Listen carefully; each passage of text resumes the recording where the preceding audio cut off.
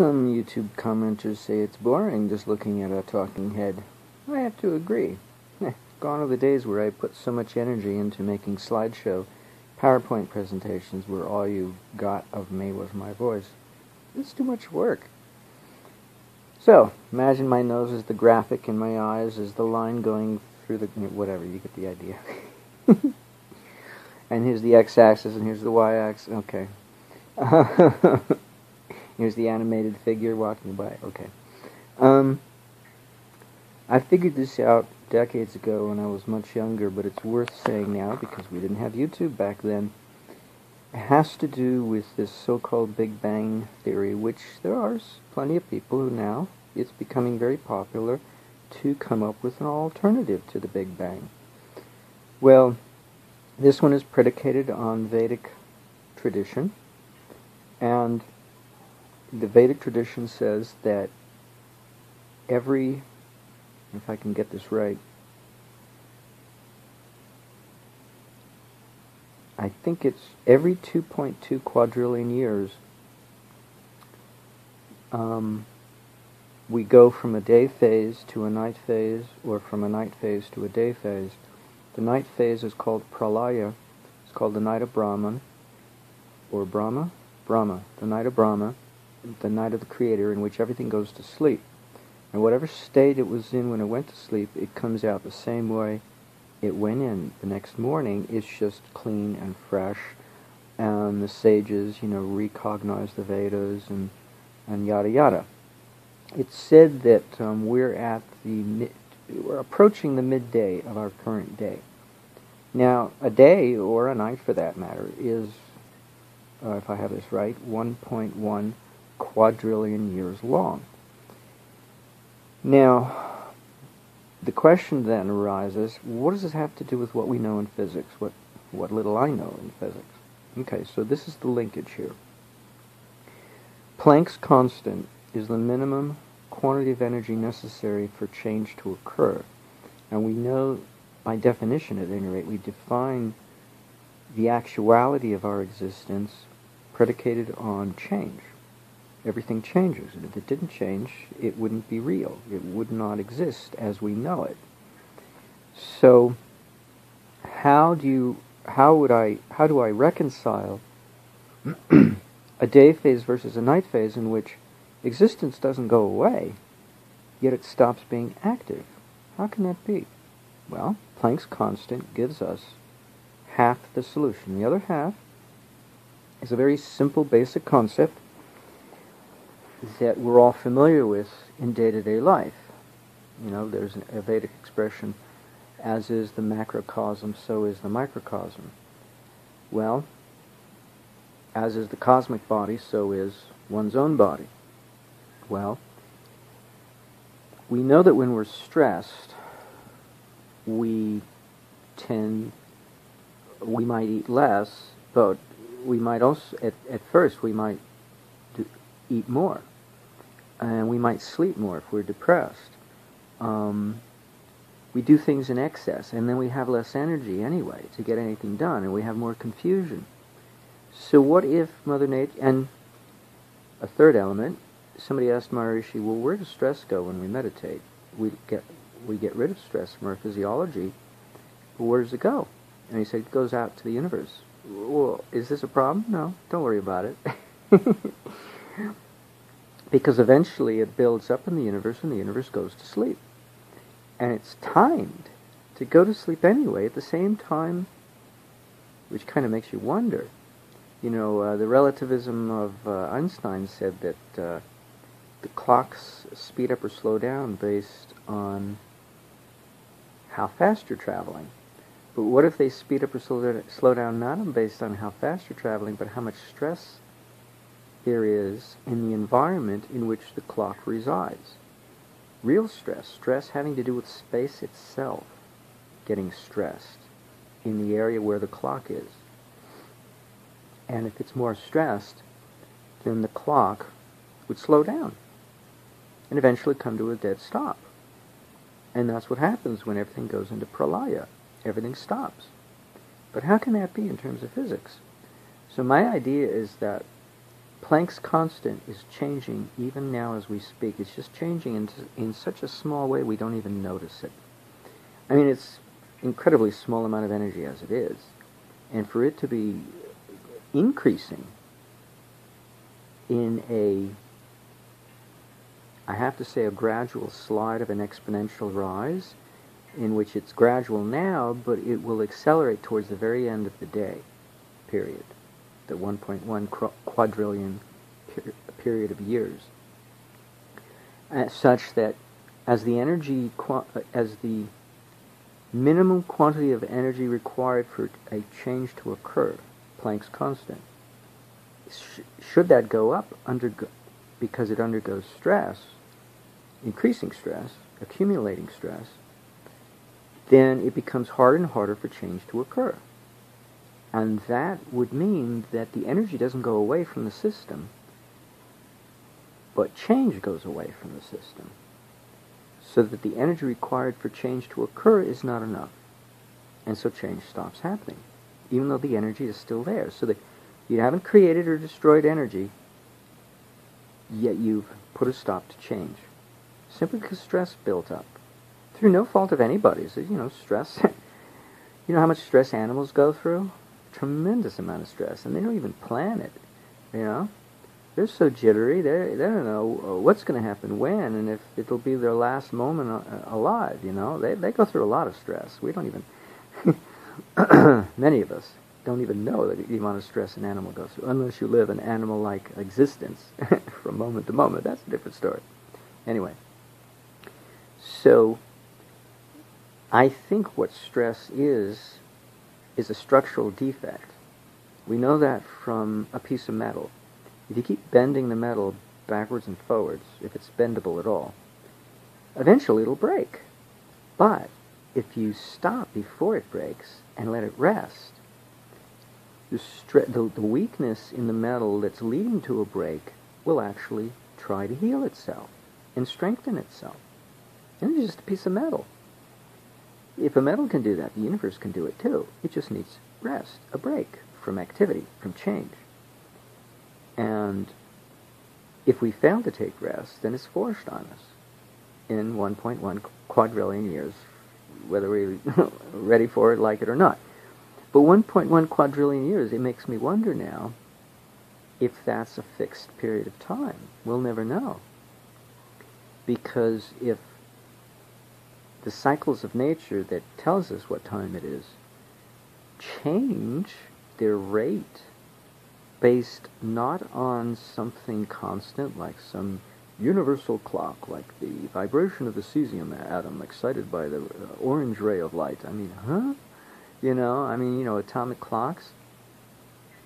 That's kind of bogus. It's good for short periods of time, human scales of duration. But when you're dealing with the universe of such vast periods of time, I think it's kind of bogus to expect an atomic clock to be consistent over the span of quadrillion years or so. I think, thinking this through, is that there is no constancy to time. Time is literally the gauge, the dipstick by which we gauge stress. So if it's 6 a.m. sunrise, cosmic time, the end of Pralaya, the beginning of the new day, the clock starts to tick because there's no stress to stop it, because the clock is merely represents activity, and everything in nature is cyclic. But in this sense, the sense for when time runs out is inversely related to stress. So it's a different form of clock. Okay, so we think of a clock with hands moving, but this clock, it's the opposite. It's the lack of motion on our so-called cosmic clock that causes time to accelerate, the time of the death, so to speak, of the day, the sunset of the day. So it's a kind of an inverted way of thinking about time, or a clock analogy of time. But I suspect it's not something that is absolute. Why should it be? It's in the relative. So it's going to be influenced by its environment, which is the universe, because it's a cosmic clock. And the stress of the universe is probably going to vary or impact the rate of time. And we won't know the difference because we're immersed in it. We won't know anything differently. We're not outside the universe, so unless we were cosmic and transcended the universe, we wouldn't be able to tell if time sped up or slowed down. So I think this is where Einstein's idea of time slowing down or speeding up comes from. Not something that we can perform an experiment of. Unless we can change our location such that we're in a more stressed environment versus a less stressed environment. Otherwise, that would be the correct way. And then we'd have to define what stress is correctly, according to the cosmic definition of stress. And then we could relativistically tell differences in time between one spot in space and another. Or, more correctly, one spot in time versus another. Although, well, no, and see, that's the thing. It has to be at the same time, or else we'd never know the difference. If it was a difference in points of time, that we took the measurement of time itself, but we're not going to know the difference. We'd have to have the same time reference in order to measure a difference in time in two different locations in space. Did I lose you yet? So it's stress that changes the perception of time. Charlie said so. Well, there you go. He would, happy, or Maharishi for that matter, happy times, time goes quickly. But how did Charlie put it? Well, he was saying the same thing, he just used different words. When consciousness rises, time is perceived to go more quickly. Well, a rise in consciousness leads to greater expansion of happiness. So, happy times, time goes quickly. Morose times, it seems to be going very, very slow. So, yeah, when stress builds, then time will slow down, along with the whole universe itself. So you see, I was right. I didn't even realize it. How about that? I have confirmation. So time is relative, but not based on how fast you travel, but based on how much stress there is in the area of the universe in which our clock resides. And of course, everything is cyclic in nature, and so everything is a form of a clock. There's probably some master cycle of nature that has to do with the day phase. Maybe it's some kind of rotation of the entire universe, beyond our mere galaxy, right, Some would think that it's the expanding universe that then has to contract, and then there's the Big Bang, and well, maybe there is no Big Bang. Maybe it's just a yawn. Where, sleepy-eyed, kind of wake up real slowly, like, oh, I don't want to, that sleep was so nice, I don't want to leave the bed, I don't want to open my eyes, so it may not be a bang.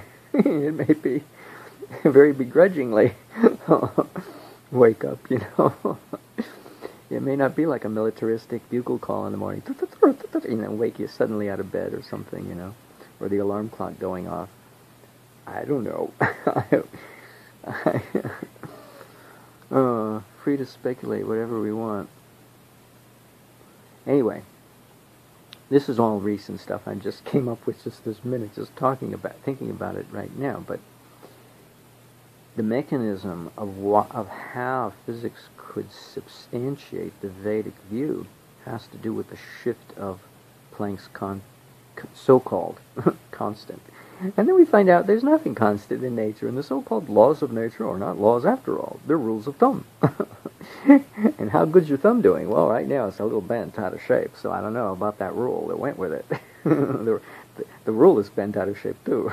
I mean, everything is subject to change. What, you think that these are immutable laws of physics? Yeah, right. Show me a law that's just begging to be broken, right? How many times the crooks will say this?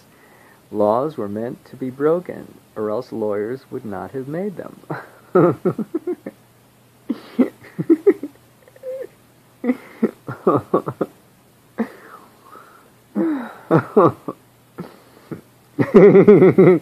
Do you go to jail if you break a law of physics? They make all these movies about bank robbers and old-time crooks, stealing from the train in the 1800s. What about now? We don't have train robberies anymore because we don't have trains to steal from. We have laws of physics instead, and then we go after people like Stanley Meyer. You broke the law of physics. You go to jail. Isn't this the most darndest? We got to make up something. It's got to be, that law went out of favor. We can't regulate them on that one. Now we got to make up a whole new thing. Well, let's see. What else can we still regulate?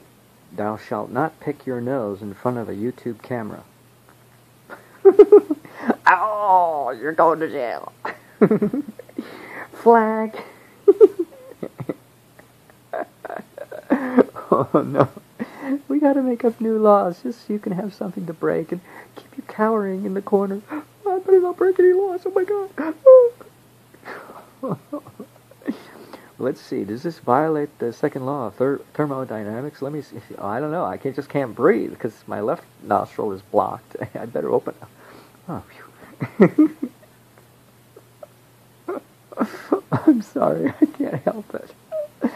These things are so silly and we take it so seriously. And both serious and silly starts with the letter S. Any doubt in our mind to get them mixed up? I don't know. Okay, I'm wearing myself laughing. I gotta stop talking and laughing too.